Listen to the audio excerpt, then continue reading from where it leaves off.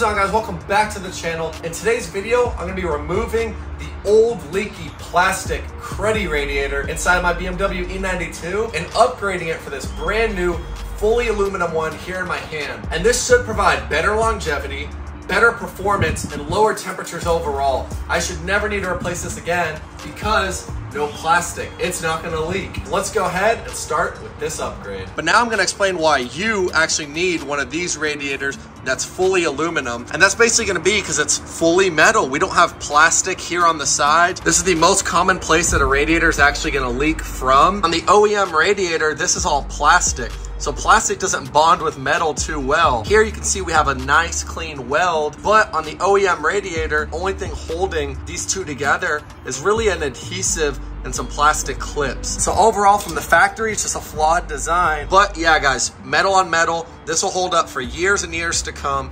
Unlike the OEM one, that's just plastic on metal, and that just doesn't create like a good seal, and it causes premature wear. So yeah, let's go ahead and install this, guys. First thing we want to go ahead and do is drain the coolant out of the car. So we're gonna go ahead and open up the coolant reservoir cap while the car is cool, of course. Now put this off to the side. Now we're gonna go ahead and jack the car up so we can go ahead and get to the drain port underneath there. And so coming under the car, guys, this is the drain bolt. You're literally just gonna twist it around this way. It's kind of funny, but I found a quarter fits really good in here. And as you guys can see, I tried to JB weld where the plastic meets the metal, but it is leaking again. So yeah, we're just gonna replace this. So now we're gonna let that fully drain out right there until it completely is empty. Make sure you use a kind of deep pan like this to avoid any splash from coming over the top. Cool, so now while that's draining, go ahead and remove this snorkel. Usually it'll be held on by some T15 or T20 screws, but I zip tie this snorkel on, so we're just gonna go ahead and cut these zip ties off.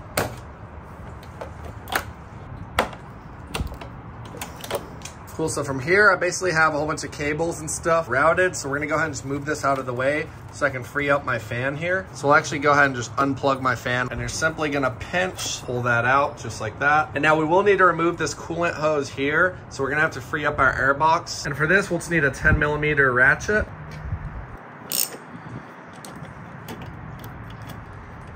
Now we'll go ahead and unplug our mass airflow sensor. Should just be able to pull it off just like that, or use a flathead to back it off. And now we'll take off this band clamp so we can free up the air hose. Let's go ahead and grab a flathead screwdriver and remove that. And once you back off this band clamp with a flathead screwdriver, your whole air box should just come straight out. So go ahead and put that off to the side. Oh man, I love the way this Mishimoto air duct hose looks, especially matches this oil filter cap. Link for that down below. And we need to remove this fan shroud, but as you guys can see, this whole mess over here is clogging everything up because we have this coolant hose here blocking the fan shroud. So we have to go ahead and actually remove this. So super simple. We're just gonna get our flathead screwdriver in there. So now our band clamp is loosened. We can actually go ahead and back this hose off of the main one.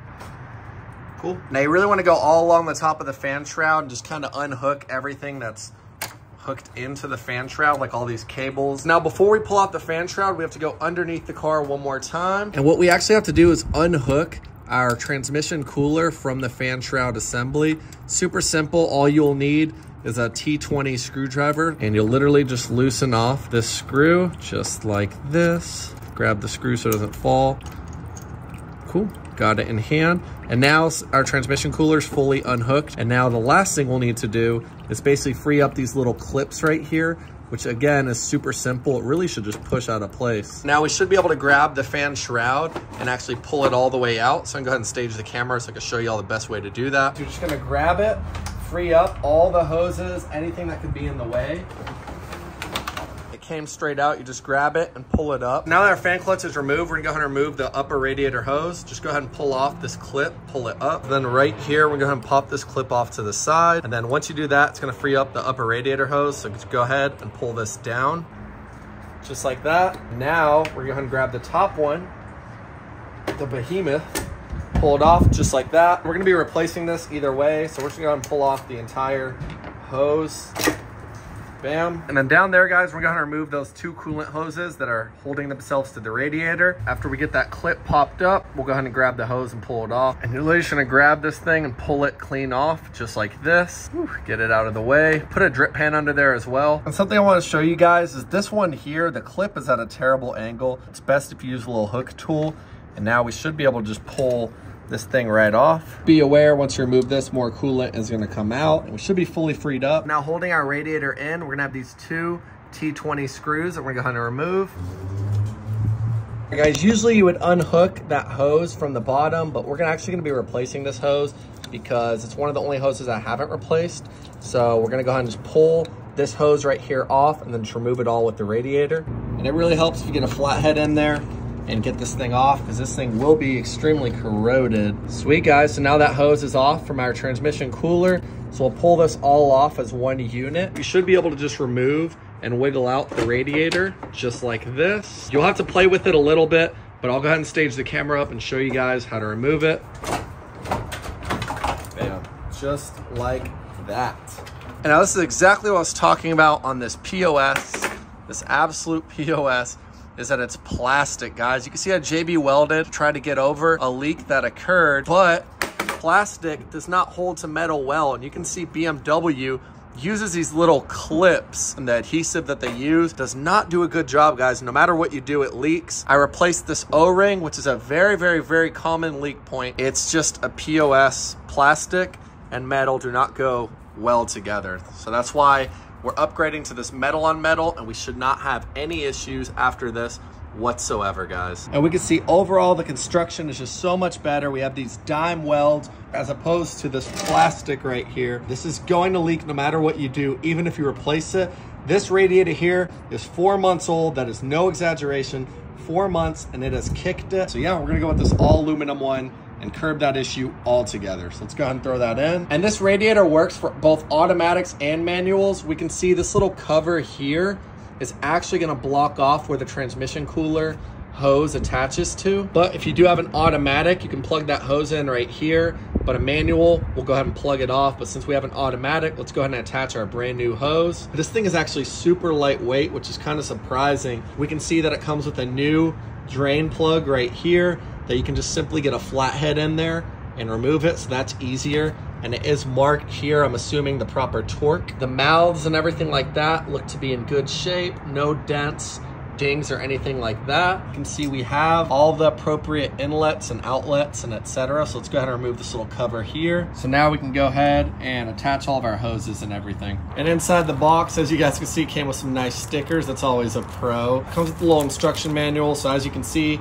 if you have an automatic transmission, you're gonna use a small drain plug, remove the metal cap, and etc. That was right here, which we went ahead and did. And then we're gonna remove the sleeve over there. Now while this thing's off the vehicle, we're basically gonna go ahead and put on our little hose because it'll just be a lot easier. Now we should be able to use the new supplied hardware. So we'll go ahead and just put this hose into position, just like that. Line everything up. And now we'll use our new hardware, our new screw right here, and it should be able to get this thing fully into position. Grab our 10mm socket, and now we don't want to go crazy on the torque here, just snug it into position. I went ahead and sat the new CSF radiator in, and what I will say is this thing fits extremely nicely. It fits almost, I'd say, better than the one I had in before, and the one I had in before was an OE. So I have everything tightened down. Look at all the nice metal fittings. Everything looks good. And reinstalling the hoses was not an issue. Everything fit tightly how it's supposed to. Sweet. So from here, guys, I'm going to go ahead and put in my new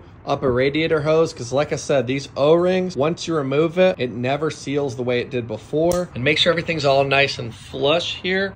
Grab it, really lock it into place, clamp everything down. Same thing here. And give it some test pulls, make sure it doesn't go anywhere. Same thing here. And then grab your bottom hose here and go ahead and clamp that into position as well. Cool, so now we're gonna go ahead and get everything here out of the way. Now we're gonna go ahead and grab our fan and drop it back into position. And now we can go ahead and fit in our new little 10mm screws that came with this radiator. And then we tighten that on. And that's so much more convenient now, having 10mm bolts holding everything into place rather than the little screws that come with, like those. And another cool feature about this all metal radiator, you can see we have these brackets welded into place to fit the fan shroud in. And that's so convenient. You don't need any plastic whatsoever. You don't have to risk anything breaking over time. No more need for stuff like this.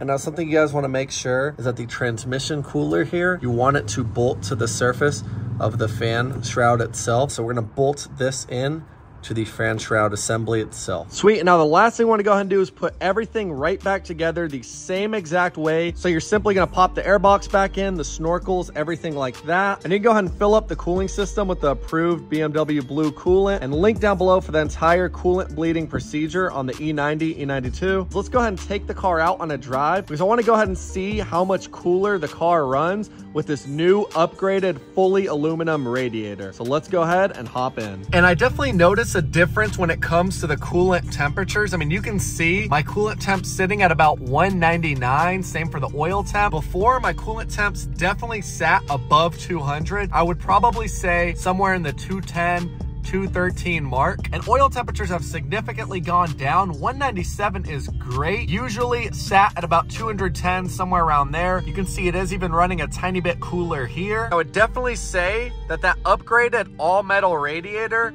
definitely enhances your car's cooling abilities. So yeah, guys, we just got back from about a little 30-minute drive, so we're gonna check on our temperatures. We can confirm after about a 30-minute drive, we're at 199 for the coolant temp, 195 for the oil temp. So that is pretty insane to get that good of a cooling upgrade straight out of the box. So I definitely highly recommend.